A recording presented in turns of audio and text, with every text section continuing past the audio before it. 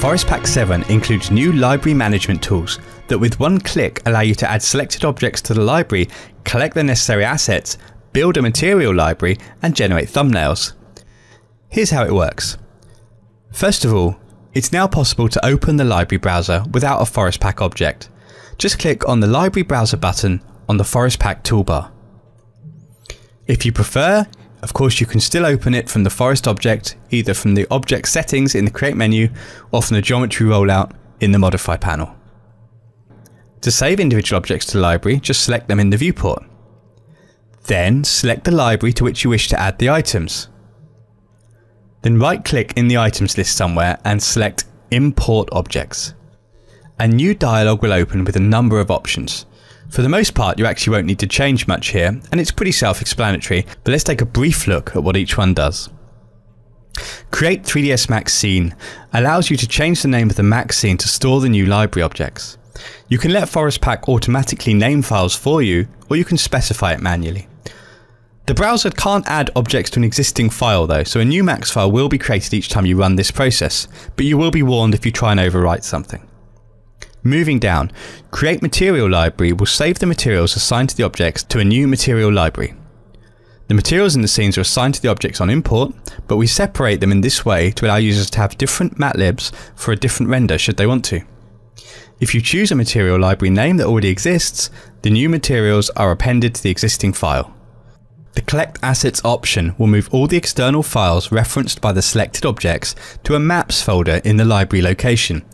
This will help to ensure that the assets never go missing and can be found by Max. And finally, the Create Thumbnails option allows you to create and assign a thumbnail captured from the viewport for each object. And that's it. To add objects to the library, just click Import, wait a few seconds,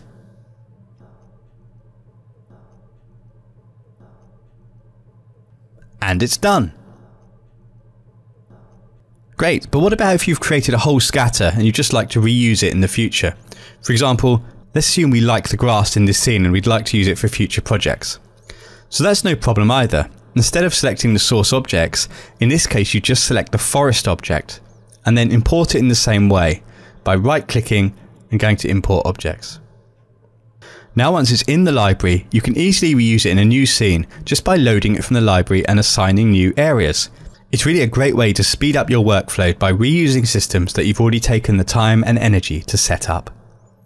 Finally, I've only shown you how to add objects to an existing library. To create a new library location and then add new objects to that, here's what you need to know.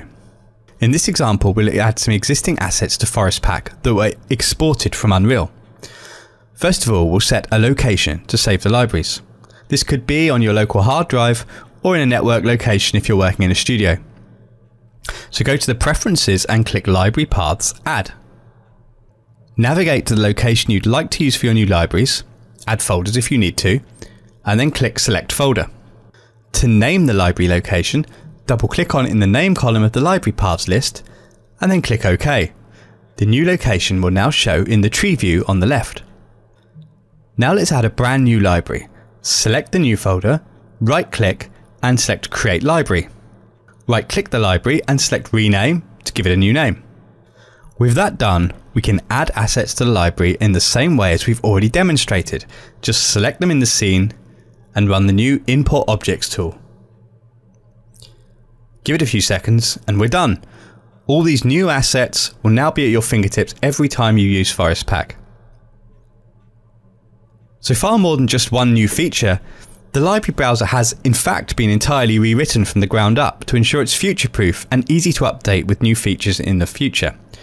Along the way, we've added a few other usability improvements, including improved selection techniques similar to Windows Explorer, and an updated search tool, which now allows you to type any name into the search field and the whole library is searchable. There are also filters that give you some Boolean search options. We hope you enjoy these changes to your library experience. Please let us know what you think, and remember, Forest Pack 7 is out now, and if you'd like to learn more, you can check our website.